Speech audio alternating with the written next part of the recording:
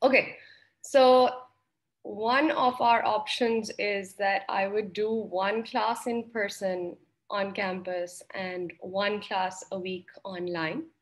That's option one. Option two is that we remain completely online.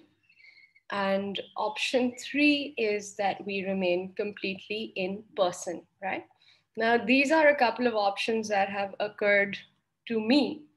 Mm, Last semester, I taught a course that is very similar to yours, Foundations of Human Behavior, and we were completely online for the duration of the semester. And how that works is that we came up with a couple of sort of rules for our online Zoom meetings so that everybody had a chance to be heard. And we also had our TAs on board. So we were able to mark class participation. Students were able to also do their group presentations on Zoom. Nobody needed to meet each other. And because students were able to give me feedback on how to keep online classes engaging and keep them going, I think it was not such a bad experience. At least based on the evaluations that I've received for those courses that I taught completely online. And I'm only telling you this so that you understand that I'm very comfortable teaching online. I have no issues with it. However, at the end of the day, I do need to consider whatever the institution requires of me as its employee. And that's something that we're trying to work out right now. So I don't know. I don't know if I will, I may be required to be on campus to teach this course. But being hybrid implies that you have the option to attend online or in person, right? And so then it becomes your decision. Um, and as far as I'm concerned, my worry about this sort of hybrid model is based on my experience on Monday, where, by the way, I feel like some of you, many of you maybe, were not informed that this class is now at 8:30 in the morning and not at 5:30. If you are one of those people, could you please just use the, I don't know if you've used Zoom before, but there's a little button that says reactions. So if you could just use your reaction button and maybe do a clap if you are one of those people who didn't know that the class had shifted.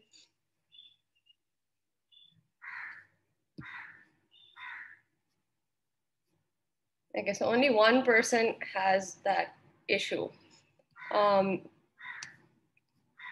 which is not amazing because I taught like 20 students in a class of 100 at 8:30 in the morning. So I'm not sure what happened. Because I did post an announcement stating that we were going to do in person for your first class. It would have been really nice of you to show up, but you didn't. So that doesn't say much, to be honest. Okay, two people. But yeah, in terms of relative to the class size, it's not looking great. So fine. So you basically just didn't come to class because class was in person, is what I understand.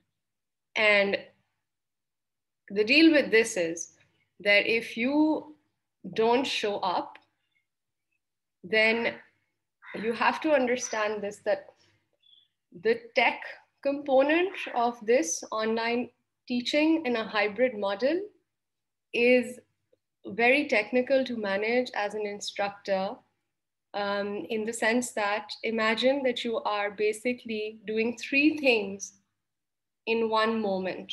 So you're looking at a slide, you're teaching that slide, you're looking at people in front of you, you're answering their questions, you're looking at another screen and trying to check if there's anything happening on that screen. You also have people on the screen, on the little screen, that say, oh, we can't hear, oh, I got disconnected, meeting room chhod diya, admit karna hai, ye wo, whatever. And who are typing things in the chat box. Do you think that I will be able to teach you effectively? I mean, I'm going to try, but I wonder, can you put yourself in my position, right? And ask yourself, if you're being asked to basically operate on 3 different modes, how does that work? So I know that all students are massive fans of hybrids. But if I'm honest, yes, absolutely, health and safety is a massive concern. I actually wear double masks, and if I have to teach a class larger than 20 students, I'm going to start wearing a shield as well. Okay. But hybrid is also really appealing because you get to wake up 5 minutes before your class and attend it in your pajamas. So let's be very clear that it's not just about your health. Okay. So I'm going to say I'm discounting all of that a little bit.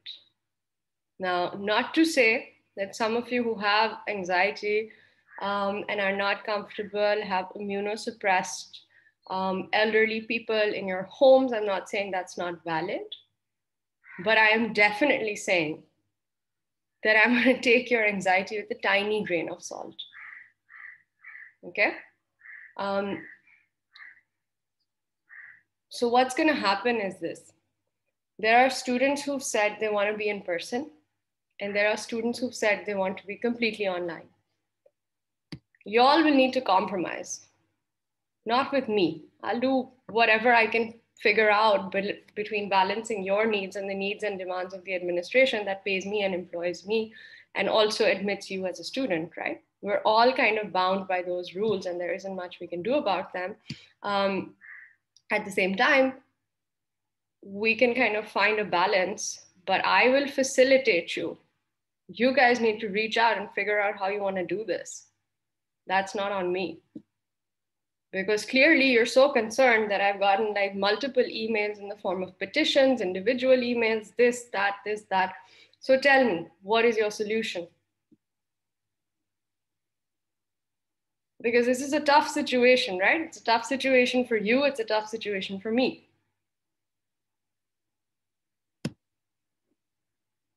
I don't want to force you to come to campus, but I also don't want to force you to just be online.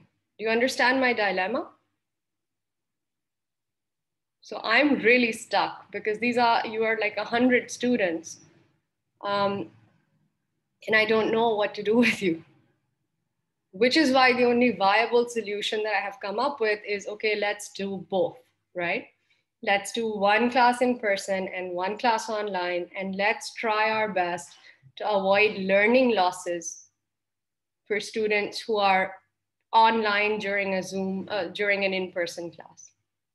Because that is the biggest concern that I personally have as an instructor, because my only job is to ensure that you learn, right? So the question becomes, how best can you learn?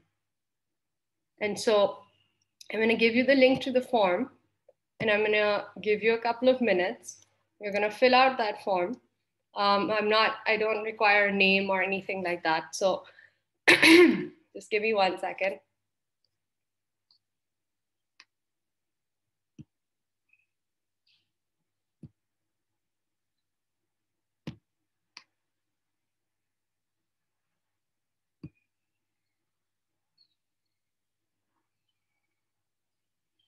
Yeah, it's not collecting email addresses.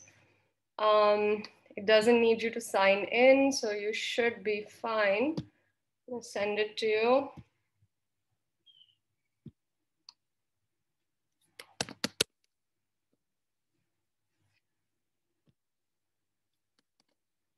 All right, there's a link in the chat box. Take 2 minutes, fill out this form. I'm gonna get a cup of coffee because I too love teaching at home. And I'll be back in a couple of minutes. Can you just try and open this link and just make sure it works?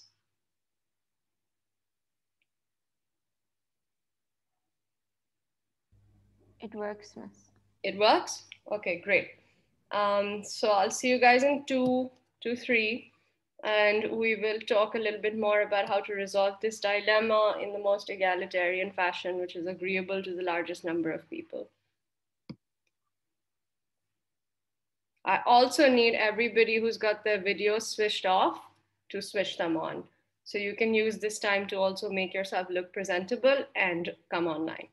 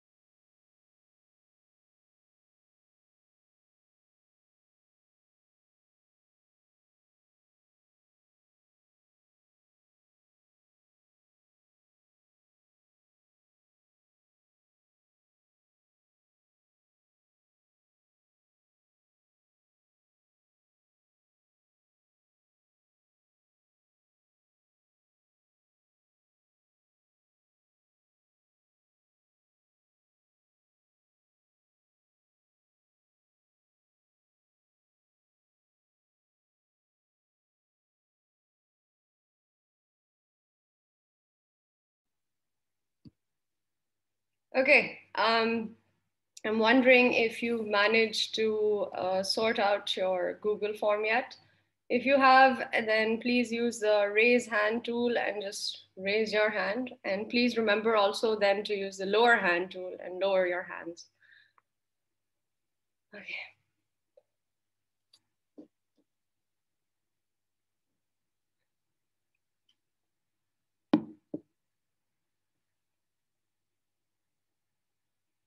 Okay, looks like you're pretty much not done.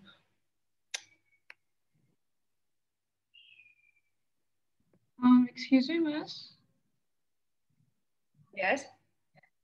Miss, we can't submit the form if we've selected the same option like twice. So if for question one I've selected four, and if for question two I've selected four again, then it's saying that it can't submit. Yeah, because you can't have the same preference for two things. I mean, like if it's for hybrid, like if we have the same preference for hybrid or for online classes, wouldn't that be like the same thing? If I ask you what your favorite ice cream flavor is, vanilla or chocolate, what are you gonna say? Both? All right, okay, I get your point. Okay. So whatever is most important to you, that's your preference, okay? All right. Thank you.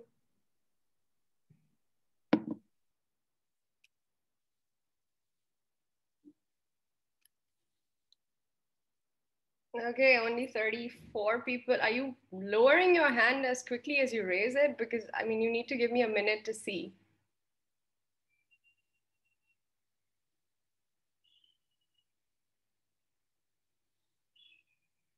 Right, we're 44 of 89, 46, 47, 48, 49, 51, 3, 4.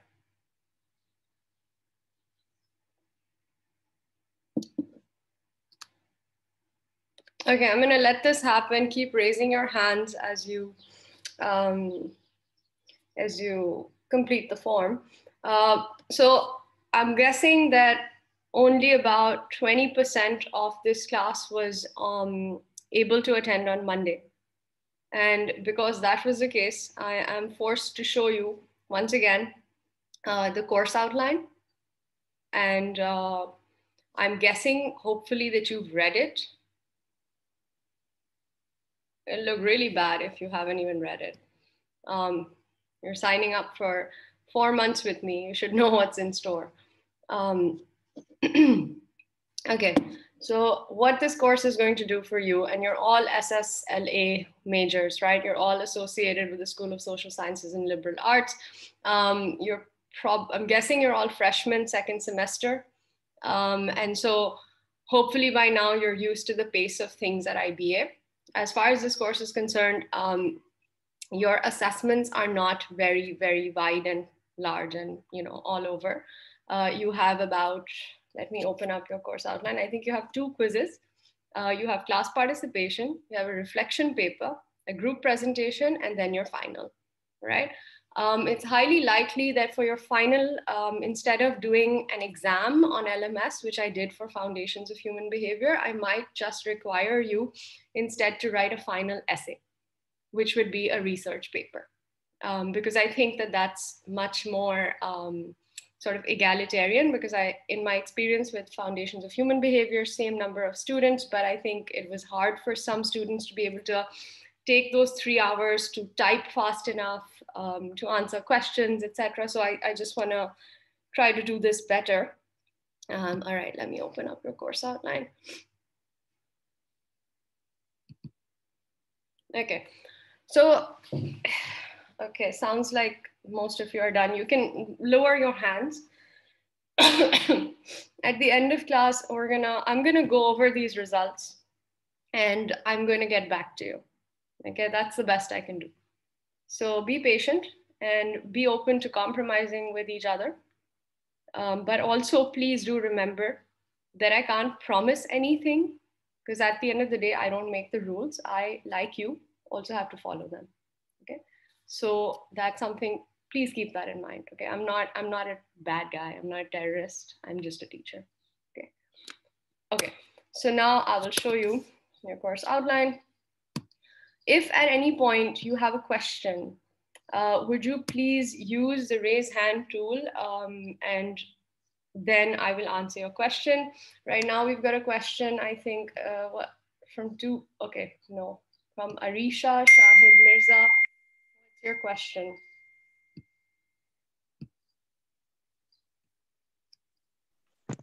Sorry, miss, it was a mistake. Okay, no problem. Okay. A little bit about me. As you already know, I've taught Foundations of Human Behavior. I've also taught educational psychology at IBA. I've taught in the past child development to teachers. I've worked with teacher education. I've taught A levels. I've been teaching for many, many years now. The teaching I enjoy the most is where students are able to ask questions, because that helps me understand what I need to do my job well. So please do ask questions when you don't understand something. If you ask a question, if you want to ask a question, but somebody else has asked that question already and your question has been answered, you don't need to ask that question for class participation marks, because you won't get any. Okay. Ask me if you don't understand it still. That's fair, very fair. All right. And I'm saying this because you're 100 kids. We only have 75 minutes 75 minutes in each class. That's not a lot of time. And this is a very extensive course. So there's a lot of material to cover. We're going to move fairly quickly. And hopefully by next week, I should have a couple of TAs who will then be able to conduct tutorials. I can try and make some time for tutorials, or maybe I can offer office hours to you guys so that you have a little bit of help going around. Going through this course. This course is, like I said, very extensive and very broad. It's an introduction to the field of psychology. Today's class is actually all about what is psychology and what are the core approaches. And we have a beautiful presentation that I will show you eventually. But for now, this is the course. As SSLA majors, you're obviously in this position right now where you want to figure out what you want to sort of specialize in. As far as I'm aware, IBA has a psychology major on offer, and it seems to be quite a good one. And I'm not just saying this because I am part of the faculty. It actually is pretty, it's evolving and it's good. Anyway, so when we talk about psychology, we're talking about the mind, we're talking about your actions, your behaviors, but we're also talking about your emotions and your feelings. But we're also talking, not just, when I say mind, I'm not just referring to your thought processes. I'm also referring very much to your neural networks and basically the biology of the mind as well, right? And so we're talking about biology, we're talking about emotion, we're talking about actions or behaviors. And within all of that, right, when you think about just one word that I just said, thought. When you talk about thought, I'm also talking about what? I'm talking about your attitudes, I'm talking about your beliefs, I'm talking about your memory, I'm talking about your communication, verbal and non-verbal. But then if I talk about your non-verbal communication, which results from perhaps thoughts that you're having, but can also result perhaps from feelings that you're having, right?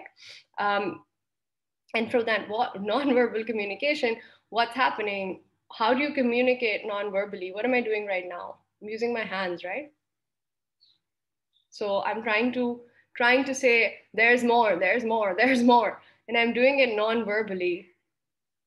Okay. If I do this, what does that mean? All good. So I thought it, I didn't need to say it, but when I do this, what's involved? My motor skills, right? My physical body is involved.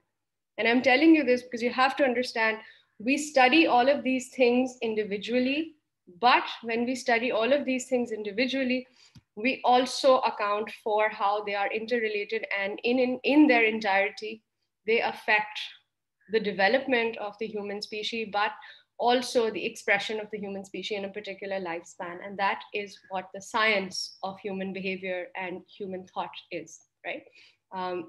I.e. psychology.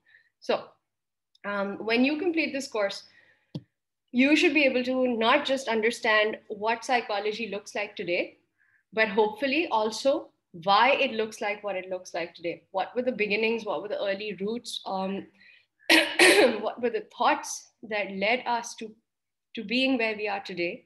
What happened over the past 200 years that has helped us come to this point, right? And then you'd also be able to really very clearly explain and describe the core approaches that you're going to be studying in this course, which are very relevant to understanding later more specialized and more detailed studies. Of course, for you to be able to understand those studies, one of the things we're going to do is discuss the research methods that are commonly used in psychology, and also what the ethical concerns are with those sorts of, with conducting any form of psychological research. Some of the studies that we're going to talk about in this course, I won't even need to tell you that there's an ethical issue. You'll know yourself, right? But that's something important for you to consider, because later on you may be designing certain experiments yourself. Maybe if you decide to become a psychology major, if your CE project is psychology, whatever. I've already talked about biology. You will understand those relationships. Sorry. Cognition is basically the thought processes related to thinking, communicating, memory, and learning, right? And so when you study cognition, you'll understand better also how we are able to literally, quite literally, perceive the world around us and understand it, right? How can we see that this is a coffee cup, and how do we look at it and then understand that, oh, this is a cup of coffee, right? Perception and sensation. This is a warm cup of coffee. Sensation. How does that happen? How does my brain know that I'm holding something warm and also know that it's coffee, right? Then you would also understand what psychological disorders or mental illness looks like, and also learn how to be more tolerant, understanding, and empathetic of mental health, or mental ill health rather, as well as the one overarching sort of thing that will happen as you take this course is you will apply a lot of the things that you learn to yourself, or to younger siblings, or to your parents, or to aunts, uncles, whatever, nephews, nieces. As you do that, what's going to happen is that you will understand that context, your personal and environmental factors, right, that affect you at every point, that act on you just as you act on them. It's called a bidirectional relationship. You will understand how important it is to consider each individual's context when you are looking at any sort of psychological development theory, or if you're looking at a theory of mental ill health, or even if you're just looking at a learning theory. Remember, context is absolutely essential, right? And I tell you this once more because a lot of the research that we have access to, a lot of the research that we refer to is not conducted in a context that is similar to ours, a cultural context similar to ours. So it's really important for you to know this, right?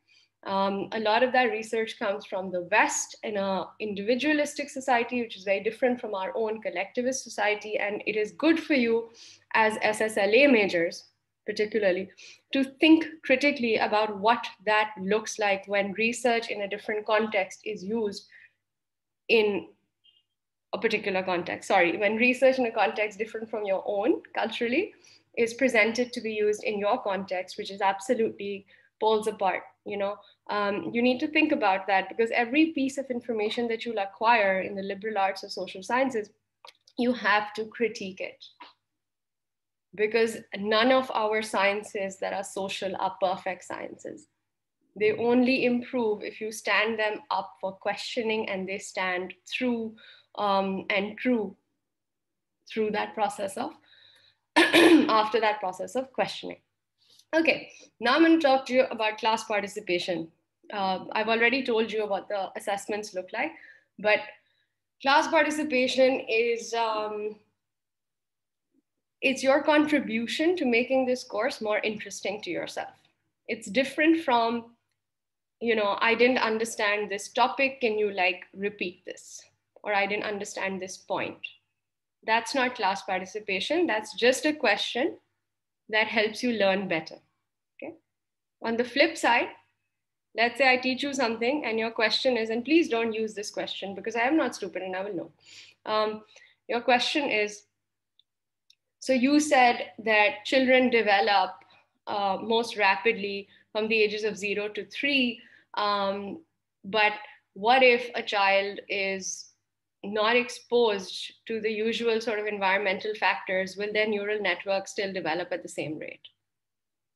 That's a question that asks me to think critically about something that I've taught you. And so that question also shows that you have been thinking critically, and that question counts as class participation, because that question forces everybody else in class to also think about this. You understand? Difference between contribution and question. So a question can be a contribution if that question is a reflective and critical question. But a question that simply asks for clarification is not a contribution towards class participation. However, that does not mean that you should not ask for clarification when you need it. Okay? Now, all grades are final. Do not bother me asking me to change your grade. I'm not going to do it. All right. Now we're going to, today, finally, this is our course outline. So today we're going to do a little bit of what is psychology and what does critical thinking within psychology look like, and what are the core approaches within psychology. We will also, like I said, be talking about consciousness, sensation, perception, evolutionary psychology, which sort of says that our brain has evolved over time, making us far more adaptive and able to deal with our changing environment.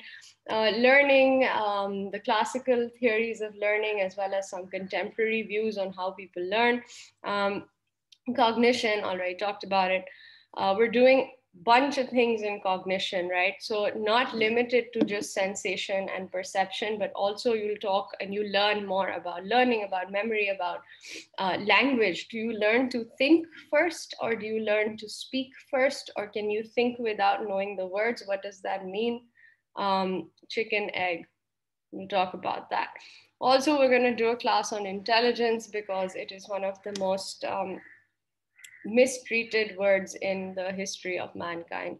So we're going to learn what intelligence actually means in a psychological frame, and what a very useful contemporary theory of intelligence says. And then we go on to motivation, emotion, how you feel, how do you feel it, what you feel, what you feel and where it's coming from. Do you think about having an emotion and then have an emotion, or do you feel something in your body and then understand what it is you're feeling? Or do they both happen together, those processes of physically feeling and then thinking about it and labeling that emotion? Also, why is it that you feel certain ways when certain things happen? We're going to talk a little bit about that as well.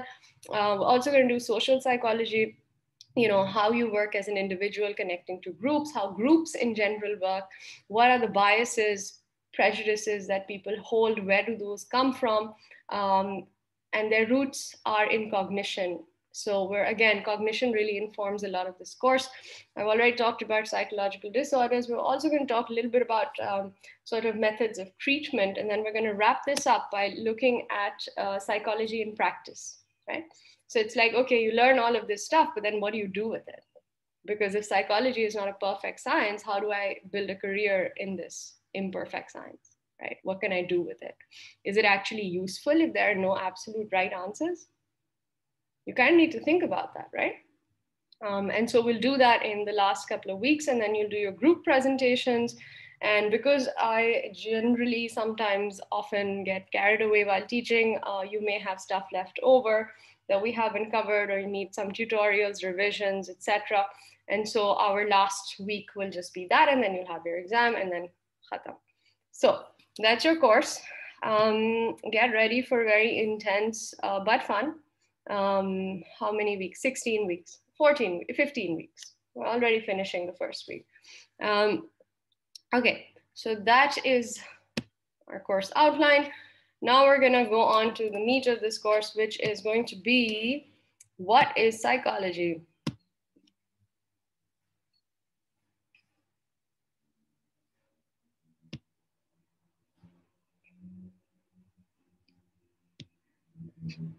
Aisha, you have a question?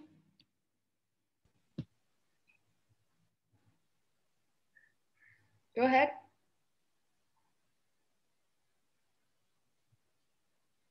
You're muted if you're speaking.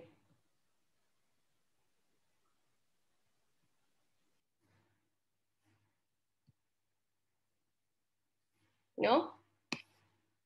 Did you disappear? Typed it? Okay, you go ahead and type your question. All right, so welcome to Introduction to Psychology for the third time. And my name is Zainab Tariq. I have a Master of Education in Human Development Psychology from Harvard. I have an undergrad in psychology from LUMS. Back when I was a student at LUMS, LUMS actually did have a psychology major, which it no longer does anymore, much to my sadness. Teaching assistants, unfortunately, I haven't been able to find anyone yet. I think there's a problem with the portal. If you're friends with, no, actually you can't ask your friends. So don't. Okay. All right, I'm gonna find us some teaching assistants to mark your class participation. Okay. Now, what is psychology? I've already talked about this in the first class. I'll very quickly tell you. Psychology is a science at the end of the day, and any science to be called a science has to be based and founded on evidence, right? That XYZ theories are absolutely valid because they are replicable, meaning that if I think that this event or this phenomena happens because of this reason, I conduct an experiment and figure out that yes, this phenomena does happen because of this reason. And then I look at that same phenomena in a very different context, a very different maybe time of day. And I find out that there's a slight difference, right? So I'm not explaining this very well. Sorry, give me a minute. I need to answer Aisha's question. Do we need to practice our quiz one beforehand or after you've taught it? Secondly, the research, will it be secondary or primary firsthand? Okay. All right, will the slides be uploaded in LMS? Cool. Also, yes, I also can't believe Harvard made that mistake. Okay, so number one, you will be quizzed on material and you will only be quizzed on material that you have already studied. Okay. And that means you will only be quizzed on stuff that's in the book and in the lectures that we have already covered in class. Okay. I'm not gonna be throwing random curveballs your way because this is an introductory course and I don't think that'll go well. So that's one thing. Second, the research is secondary. However, I have had students in the past, and I think I did talk about this on Monday, that they blew my mind and they brought me to tears because they went ahead and they did their own surveys and they did all this primary research and they did it for their group presentation. They didn't do it for their reflection paper because the reflection paper does not require you to do research. The reflection paper that is required from you, which is basically 25% sort of in lieu of a midterm, the reflection paper is going to be judged on the quality of your reflections. But you can absolutely and you should be referring to the textbook for anything that you need to support anything that you're writing in the reflection paper. The reflection paper, completely secondary research. For a research paper, which is a final paper, it's a research-based reflection paper. So you can kind of do primary research if you're comfortable enough to do it, although I don't require it. You can stick to secondary research and that would be totally fine. You will not suffer in terms of marking or anything like that. I'm not going to downgrade you. Not an issue. All right. The slides will absolutely be uploaded in LMS. There's going to be a resource. There's a resources folder. So I'm just going to put the slides up in there as soon as I'm done teaching them. All right. Getting back to class now.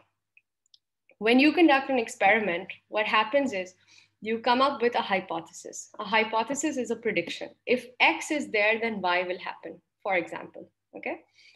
You design an experiment to test whether every time X is there, does Y happen or not. You do this experiment, let's assume, in the morning. And you see that, yeah, actually, when X is there, Y happens in the morning. Does that mean that every time X is there, Y is going to happen? You don't know that. So then you do the experiment again in the evening, in the afternoon, in the night. And you realize only in the night when X is there, Y does not happen. So what's happening is you've tested your prediction, that hypothesis, and you've understood that, yeah, there's a pattern that's taking place here. Every time there's X, Y will happen, except in the night. Then you move to a different country across the world. And you're like, okay, I'm going to check if X leads to Y even in this country. When you do that in the morning in this new country, it happens. Do it in the afternoon? No. Evening? No. Night? Yes. What you've learned is that whatever your hypothesis was, you may have maybe proven it, but it does not mean that it is replicable. Meaning that X does not cause Y in every single setting, which means that your theory is open to falsification. But if it did happen in that way, even in a different country, X was always resulting in Y, that means your theory is generalizable across different contexts. So, for example, when we say that all children have the most, when we say, for not all children, sorry, when we say that children experience the most rapid period of brain development from age 0 to age 3, we can say that with certainty because every single experiment that has been conducted in every single context has revealed that yes, absolutely, age 0 to 3 is when neural networks in the brain multiply to that extent. The most rapidly more rapidly than any other point in the human lifespan. Okay. So that particular piece of information has been tested and has been found to be generalizable and is open to being falsified by future and continued testing. So that's the thing. Just because a hypothesis stands true at a particular time, and especially within psychology, doesn't mean that it will always stand true, right? Because our context changes, the world is changing, right? For example, we're experiencing a pandemic. There are going to be some major, and have already been some major traumas that people have experienced, right? We'll do causation and correlation later, so hold your horses. Right, sorry. Yeah, so I would really appreciate it if people could like be on time and I understand you might have tech issues, but you guys literally like every 2 minutes somebody enters the meeting and I have to stop what I'm doing and admit you to the meeting. Not fair. All right. So psychology is based on evidence. The evidence is derived from experiments to test the theories. These theories are essentially hypotheses or predictions about human behavior, human thought, and human emotion, right? Which is why psychology is a scientific study. What does that mean? That means that we identify problems in the human experience, gather data to tell us what are the potential, let's say, causes or solutions to that problem. And then we say, okay, maybe out of all of these causes of this problem, or maybe out of all of these solutions to this problem, this is the one that's responsible. Okay? That's your hypothesis. You design an experiment. You test your hypothesis or your prediction. This is the reason that this problem occurs. And your experiment proves you wrong because the new data you get from your experiment doesn't agree with your hypothesis. You go back, you revise your hypothesis, do the experiment again. So it's an iterative process. Okay? Keeps on going on and on and on until you know that the conclusion you've reached is, for its time, given whatever the experimental setting was, valid and it will stand. Okay? So it's valid because it's replicable. It can recur in different contexts in the exact same way as you predicted. Second, it can be tested by other researchers and proved false. That's very important, falsifiability in a theory. Now, why do you need to think critically about the social sciences? Because the hypotheses themselves are full of assumptions. Remember, when you come up with a hypothesis, when you're making a prediction, you are making assumptions at the end of the day, right? I'm going to tell you a little bit about one of the most racist times of psychology. Kaval, it's fine. Psychology is not similar to pragmatism. Pragmatism is very focused on what things are, but psychology is more about fluidity. So it's yes, absolutely about patterns, but it's very subjective, whereas pragmatism is more objective. So I wouldn't say that. So observational research is observation is actually a research method that can be used to absolutely prove or disprove a hypothesis. But you design how you're going to do the observation, right? You can't just sit on the side of the road in a coffee shop and like look at something happen and be like, oh, I observed it and so it's true, right?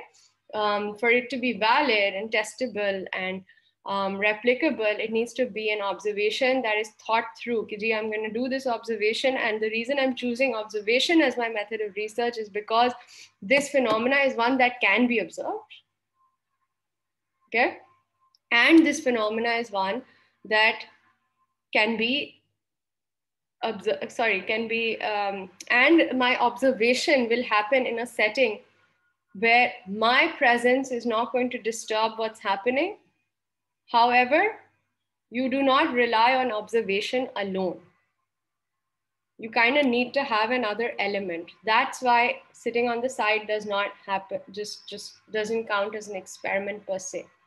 So if you're doing an observation, remember at the end of the day, it's your perception of something. You have to figure out if your perceptions are valid or not, and how you're going to do that. You will design a survey, you'll design a questionnaire, maybe you'll do some in-depth interviews. You might even, if you're doing a lab-based observation, then you might even have access to particular data sets from MEG machines or other sorts of brain examination technology. And so you kind of have to not just use one method, it has to be supported by something else, right? For it to really be critically valid. So Aisha, that's why. I don't understand, Fatma. Okay, now.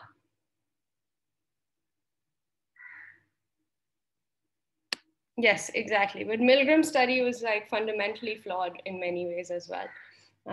Very ethically flawed, and there's a lot of debate about whether he ethically and truthfully presented his findings. And yes, absolutely. Just because we're using observation as a research method doesn't mean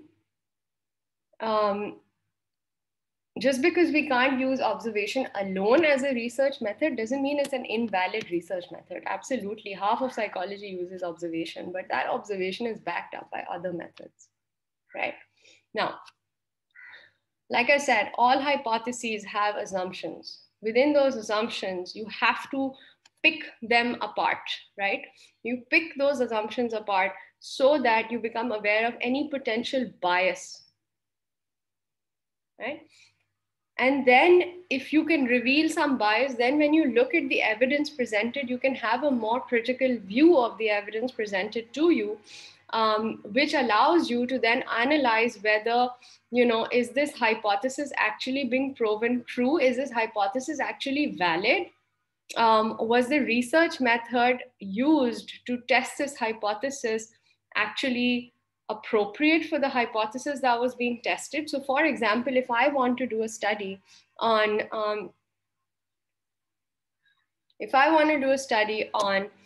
students show improved learning when teachers pay attention to them. Okay, that's my hypothesis. When teachers pay attention to students, their learning improves.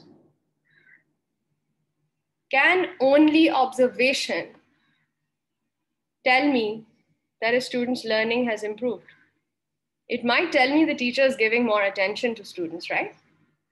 But for me to know that the student's learning has improved, I need to have particular tools at my disposal to check for what was the baseline learning and what is the learning now that the teacher has paid attention to the student, right? Now, this particular hypothesis, the teacher pays attention to the student and the student's learning will improve is a causal hypothesis, right? I'm saying teacher attention equals improvements in learning. Now, if that is the case, am I making an assumption here?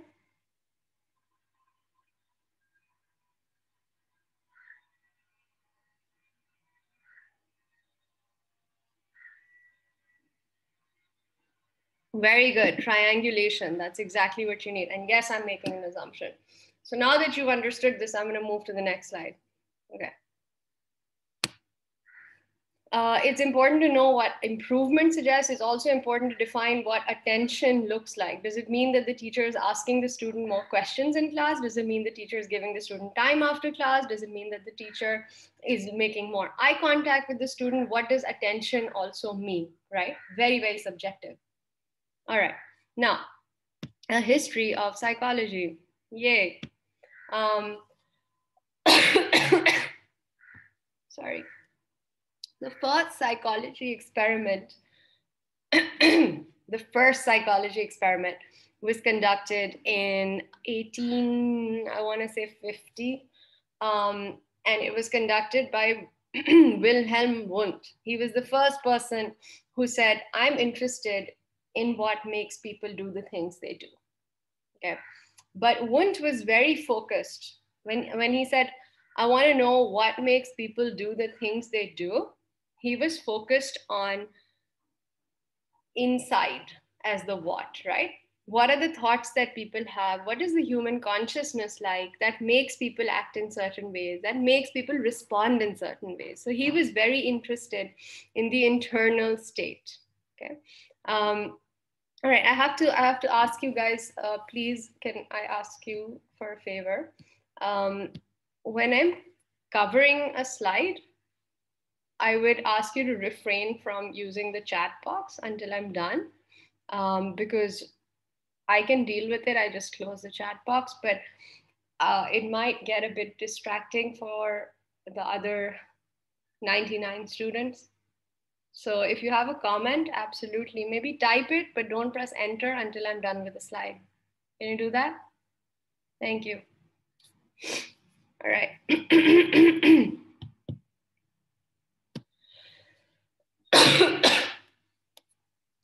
All right, so he was very focused on what happens inside a person, right? And when I say inside a person, I'm not talking about biology. He was talking about thought. Right? So what is it? How do people think? What is human consciousness? Those are sort of the questions that interested Wilhelm Wundt and his partner, colleague and he was the one, by the way, set up the first ever psychology lab. So very cool man. So him and Tishner, they conducted this experiment with the first ever psychology experiment in the first ever psychology lab. And he asked participants to respond when they heard a sound. Okay. So he had a bunch of participants and he said, okay, I'm going to ring this bell. When you hear the bell, then press this key. What he was basically trying to see was, okay, are our responses like super intuitive? So I hear it and I'm like, I hear the sound, I'm like, but when I'm asked to think about being aware of hearing the sound and then press it, I'm slower. Okay, so if I'm told, hear the sound, press the key, easy, I'm very fast. If I'm told, hear the sound, register the sound, and then press the key, there's a difference. Hear the sound, press the key. Very automatic. You're not actually processing the sound. You know it's there, but you're not processing that sound. Okay.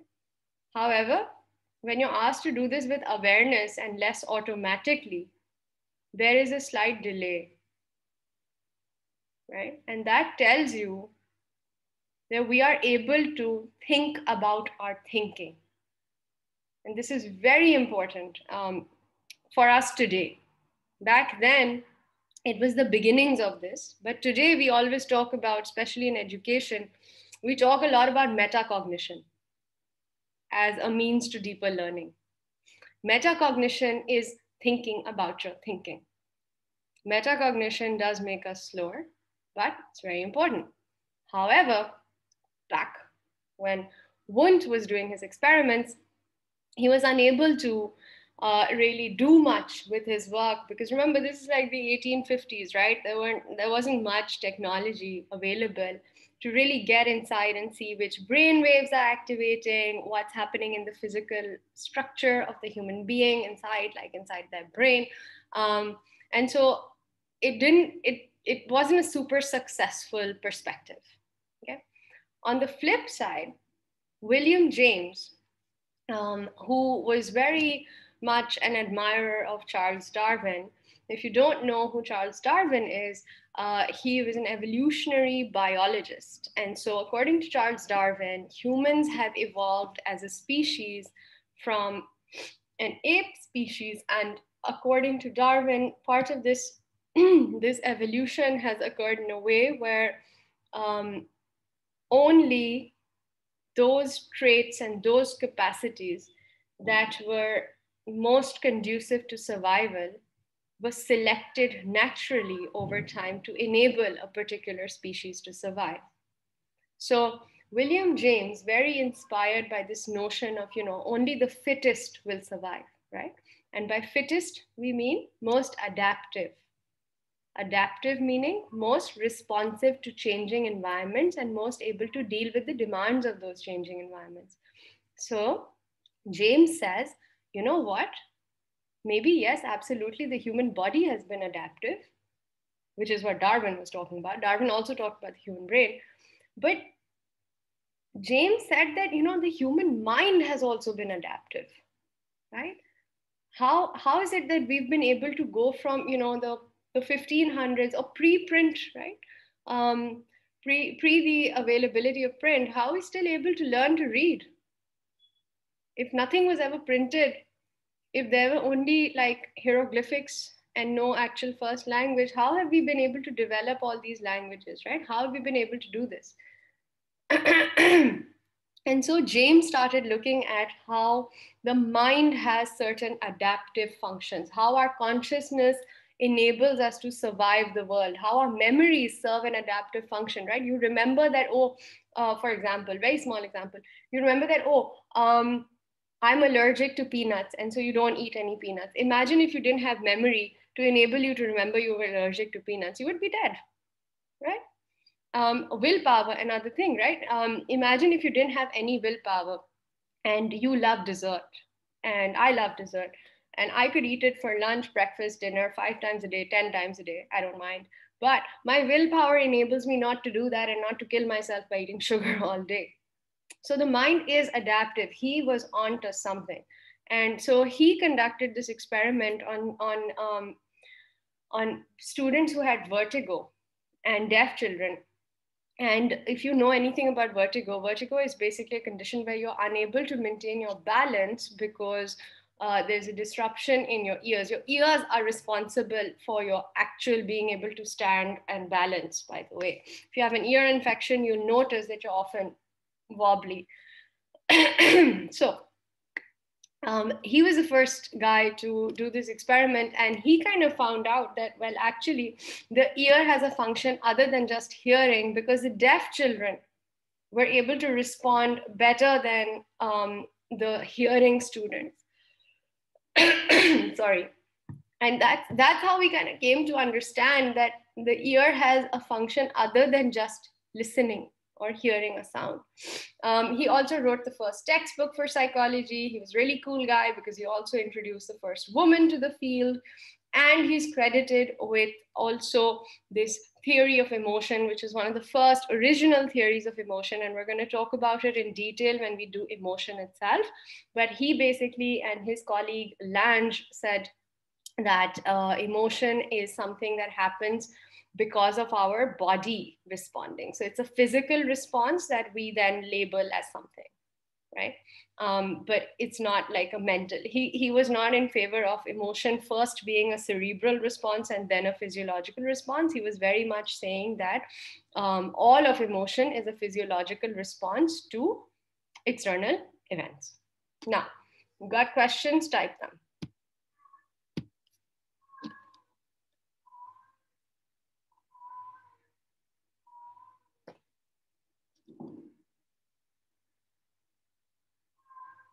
No?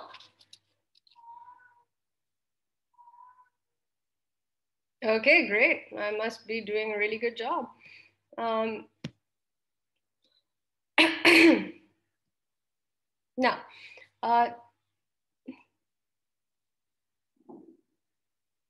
Miriam, that's a really big question. Is it possible to conduct an experiment on every theory that is derived? If you're talking about every theory derived within psychology, I'll tell you this. Any theory worth its salt, okay, meaning a theory that is generalizable and stands as an accepted construct, is absolutely going to be testable. If it's not testable, it doesn't qualify as a theory. It has to be testable. Why? Because you need to understand whether it's generalizable, meaning will it occur over different contexts or not. And if it's not generalizable, what does that look like, right? So you kind of need to test it. How does introspection relate to structure? Were they attempting to get a hold on the structure of the mind via introspection? No, two different things, I think.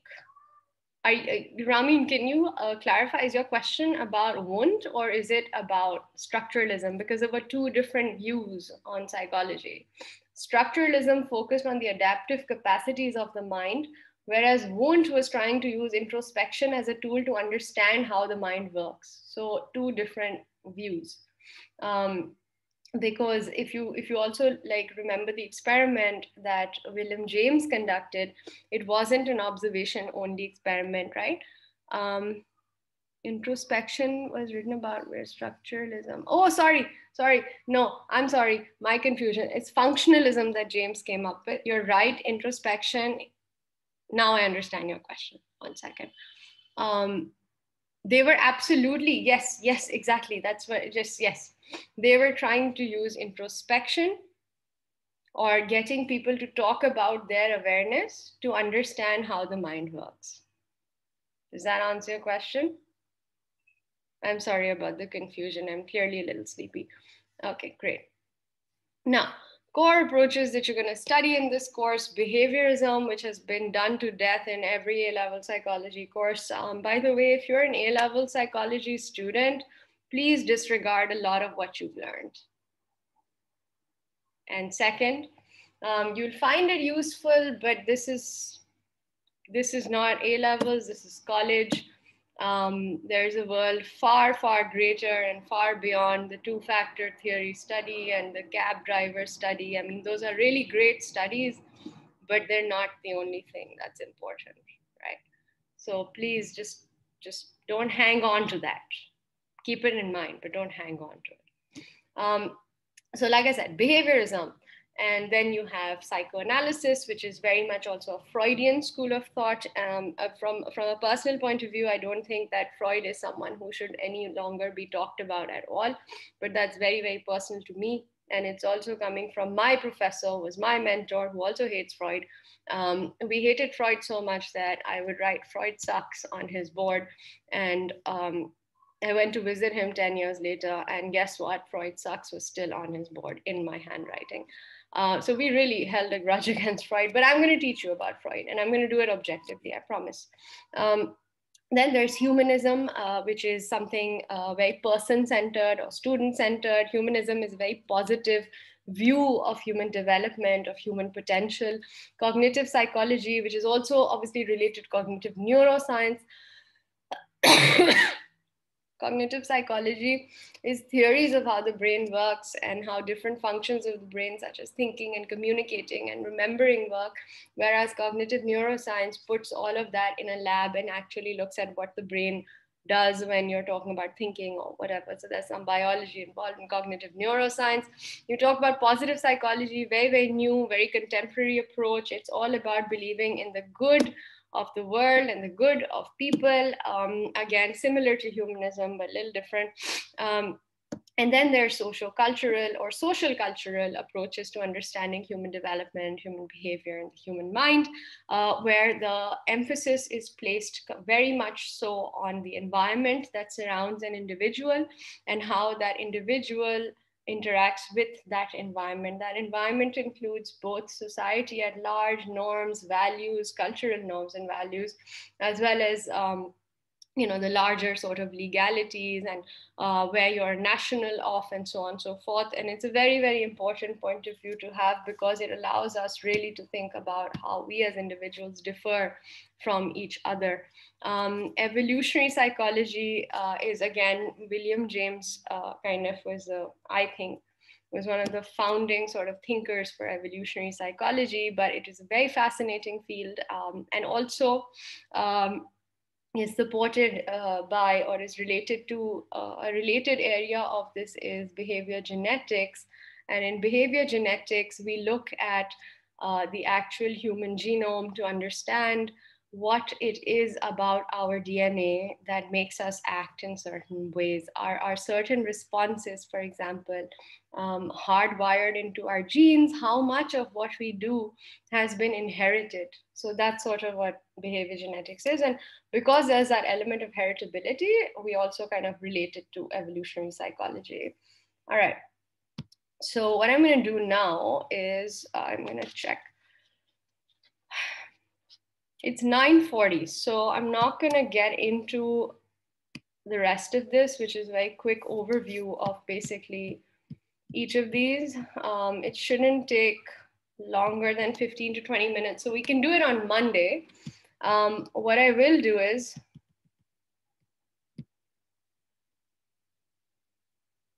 yeah, so what I want you to now just do is wait for a second. I'm gonna look at your survey results, okay? So stay online.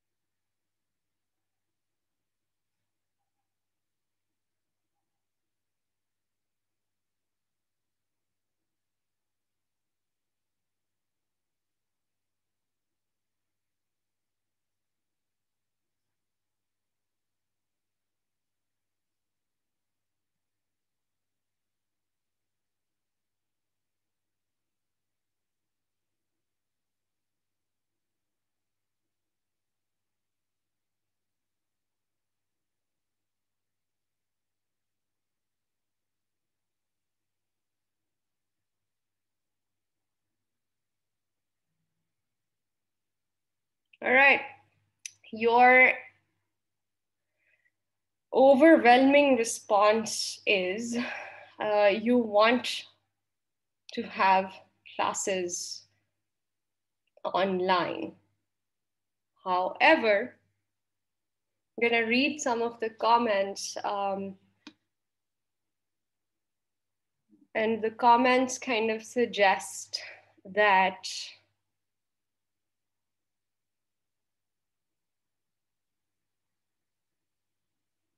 a few people would prefer class on campus for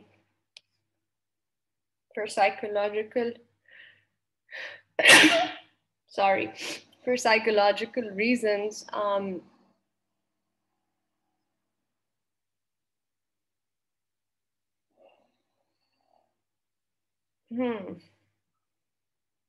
What I'm seeing is that 26 people prefer, and there were 89 of you who completed this form, stay with me. 26 people preferred to have a class physically on campus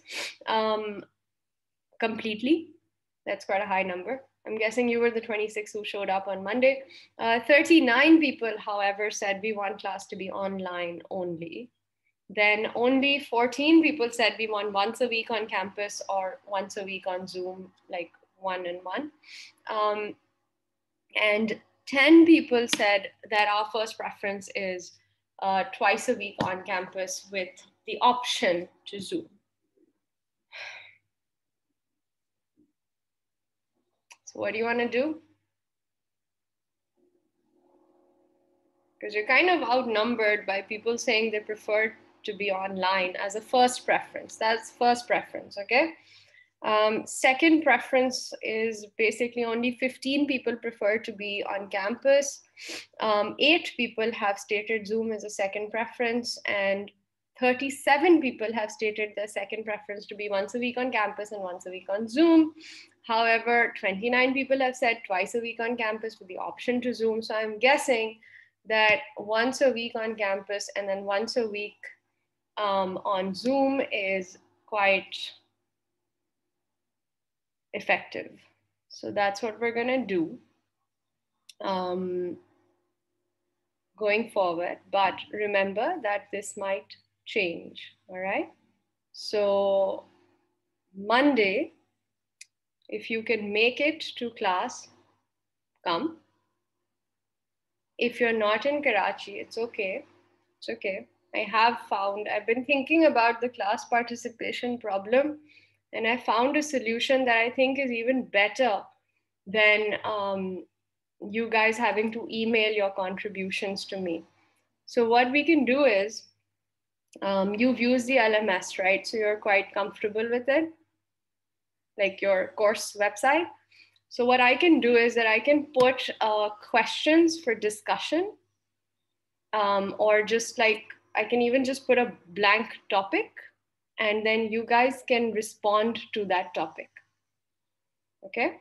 And so for each class, if you're not able to communicate your class participation effectively, as a backup, then we can use the online discussion forum for you guys to post your contributions. Okay. So that's one solution. The second solution that I can present to you is, and this is something that other instructors have told me, which might help you, is they said that if you guys contribute while you're online, you are able to you're able to be loud enough to be heard by the rest of the class. However, you are not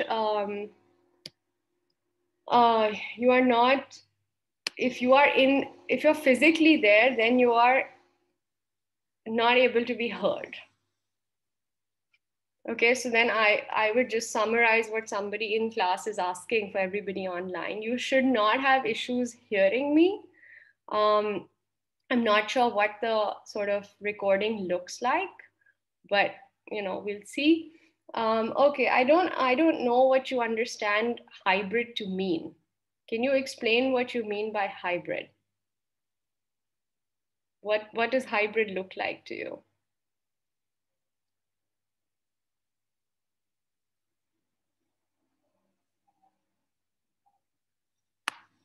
Because you're asking me to go hybrid. What I proposed to you is actually the perfect example of a hybrid. Because people who want to have in-person classes get their ask. People who want to have online classes get their ask. And if you do attend the in-person class online, you can, because you're going to use the same link on Zoom. So yeah, I think we're good. Physical with the option for online, right? So once a week it's physical with the option for online, and once a week it's completely online. And this is also in keeping with the desire to protect my own health as well as yours, which is why both the days I would prefer to not have on campus, specifically because there are students that are not in Karachi and it's not fair.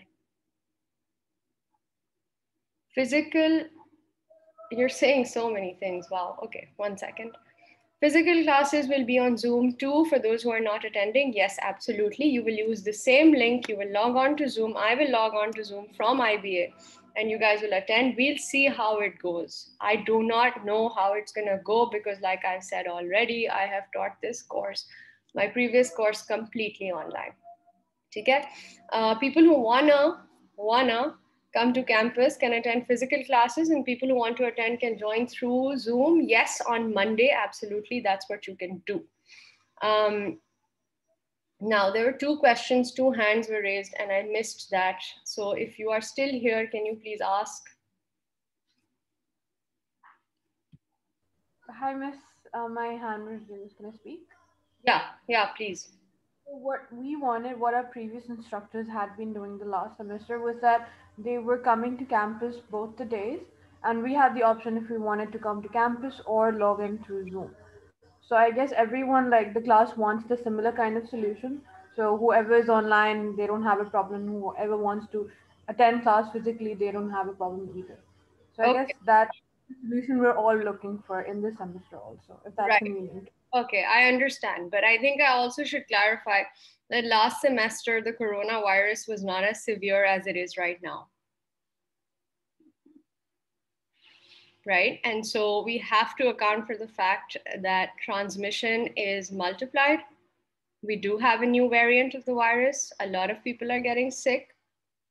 And pretty much every 3 days, I hear of somebody who has died, which was not the case in August, September, October, November. I think you can agree that that's true. So our context has shifted a little bit. It's not the same context anymore, right? And so here's what I'm going to propose to you. I propose that we do in person once a week and we do online once a week next week. Okay? We will see how it goes. I don't want to make a firm decision without trying this out. I need to try it out. Second, if there are students who are not physically present in the city, and there are some, I have to make sure that the class is equitably available, which means that there is as little as possible difference between access to learning for students who are not able to be in the city. So that's something I would say. Do you have anything to offer in response?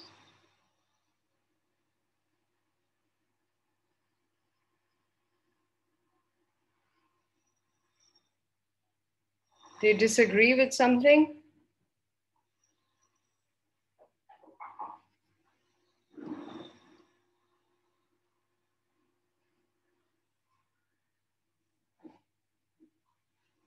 Okay. As far as CP opportunities are concerned, think about our class right now today.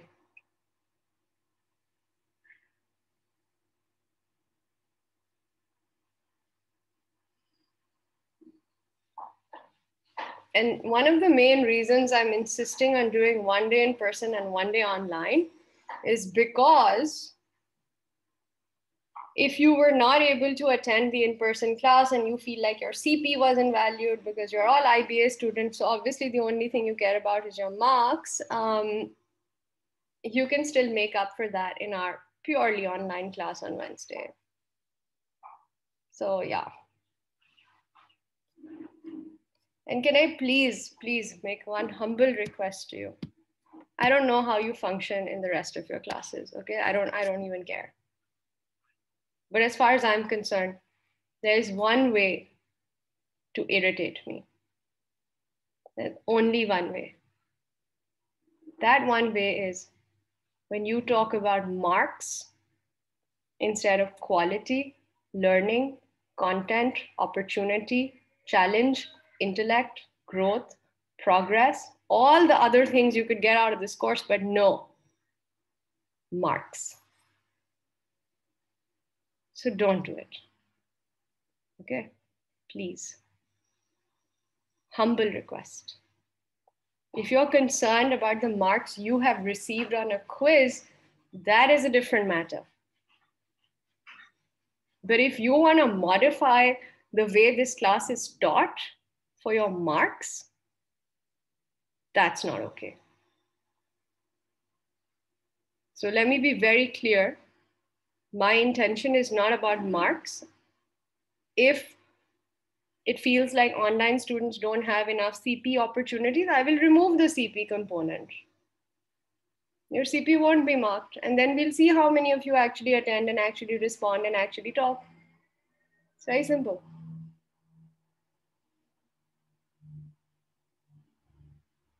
You got to remember, I have been doing this for long enough to have access to hundreds of students your age. So for God's sake, now that you are at university, you're done with your O levels, A levels, intern, metric, all those years of schooling that have trained you to only study something because you have to take an exam in it. Let that go. And study this because it will give you something. Okay, so that is my request. Clearly, this really triggers me. So, sorry, but Monday we're gonna do in person. You wanna join online, you're welcome to join online. I'm gonna give this a shot. I'm gonna give it my best shot to make this work as well as it possibly can for the largest number of people possible. Hopefully it will all work out. This is not an ideal time at all. I absolutely hate the fact that I can't see my students in person. I hate it, but I also hate the fact that seeing my students in person puts them at risk, puts me at risk, and worse, puts everybody in all our homes at risk. So this is just a terrible, terrible, awful, awful time. And I want to say that I'm really sorry that you're freshmen and you're being forced to be socially distant and separate and all of that because of your health, because freshman year is such a beautiful, fun time. And I'm sorry that you are not able to enjoy it the way that you should be, but I guess it's nobody's fault. Let's hope that we are all vaccinated soon, you know. So be safe, be well, and I'll see you on a screen or see you in a chair on Monday. Be on time. Thank you. Bye. Khuda Hafiz. Aisha, you can stay back so I can speak to you, please.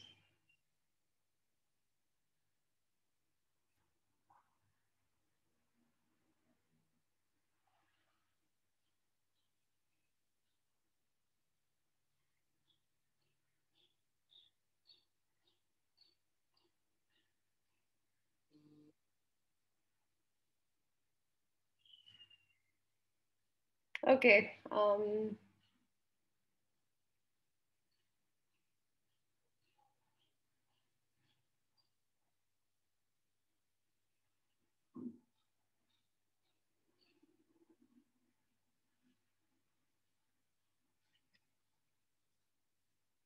Mohammed Ayaz, I am your teacher. I don't live on your compliments, so please keep them to yourself.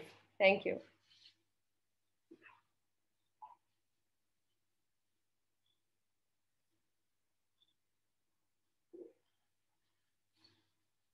All right, Aisha, hang on. I'm going to remove the extra people. I think they basically signed in and went to sleep.